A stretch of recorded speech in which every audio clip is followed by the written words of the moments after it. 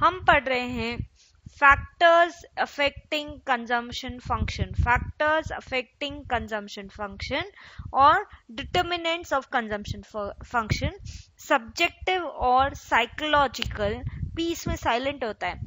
सो subjective और psychological factors पढ़ लिया है, अब पढ़ेंगे ऑब्जेक्टिव और institutional factors.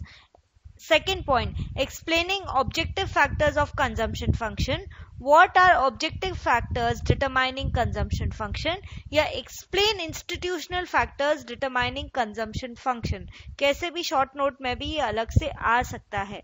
So objective functions of consumption function या फिर objective factors determining consumption function या explain institutional factors determining consumption function. So institutional factors या objective factors पूछे तो ये आएगा.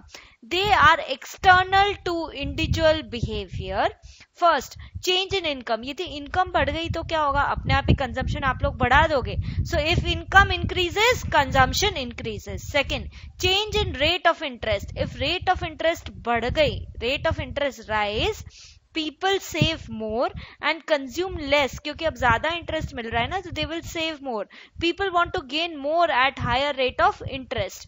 104 रुपए मिल रहा था, यदि 100 रुपए इन्वेस्ट किया 4% इंटरेस्ट था, उसकी बजाय 106 मिलेगा यदि 6% इंटरेस्ट हो गया. So people will save more because they want to gain more. Third, windfall gains or losses. It means unexpected gains.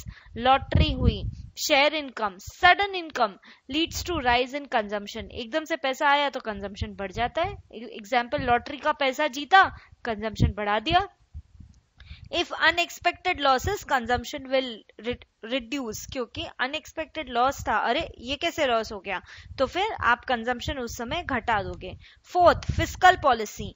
Policy related to taxation is fiscal policy. It's related to income tax, capital gain tax, etc.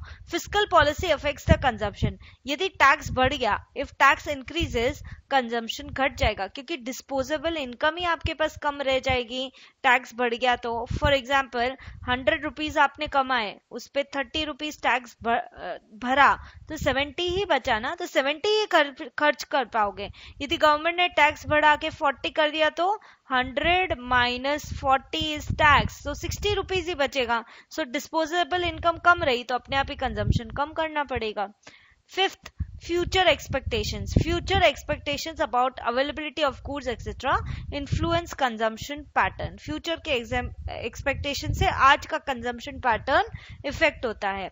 Demographic factors. It is factors like size of family, place of residence etc. If family is big, obviously consumption ज़्यादा होगा. Social security benefits.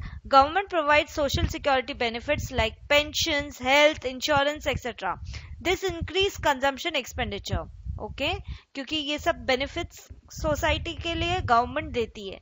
Price level. When price falls, purchasing power rises and consumption increases. जब price fall होती है, so purchasing power बढ़ जाएगी तो लोग ज्यादा खरीदेंगे. And vice versa. Availability of consumer credit. If loans are easily available for buying consumer durable goods, consumption would be more and saving less.